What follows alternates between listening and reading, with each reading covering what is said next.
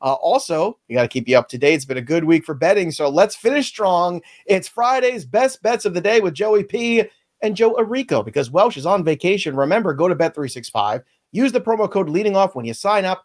Please go support our sponsor, bet $5. Get $150 in bonus bets when you register at bet365.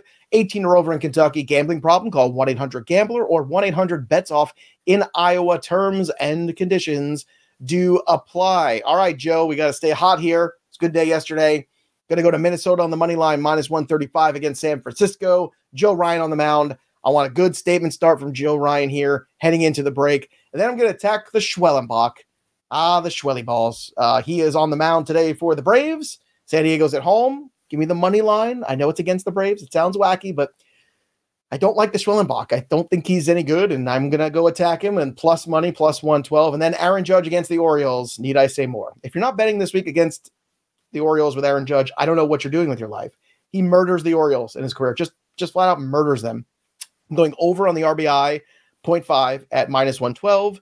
And to hit a home run, +200. You're getting 2-1 on that bad boy. That tells you what Vegas thinks about his career against the Orioles. So you're going to make money. Usually those numbers are like 350 and up.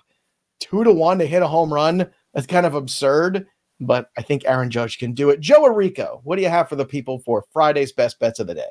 We had a pretty good day on Thursday. Even though the Dodgers pulled some tomfoolery with Landon Knack and they used an opener in front of him, he still hit the over. And we hit the Paul Skeens over, but the Dodgers money line did not come through. But 2 for 3 on the leading off debut. We'll take it. Today we're looking at strikeouts, looking at overs for Taj Bradley, Freddie Peralta, and Kyle Harrison. So Taj Bradley over 5.5 strikeouts.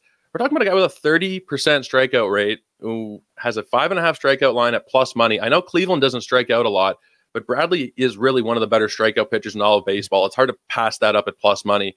Freddie Peralta at 6.5, he's getting the Nationals. This one also feels very doable, and also the fact that it is plus money.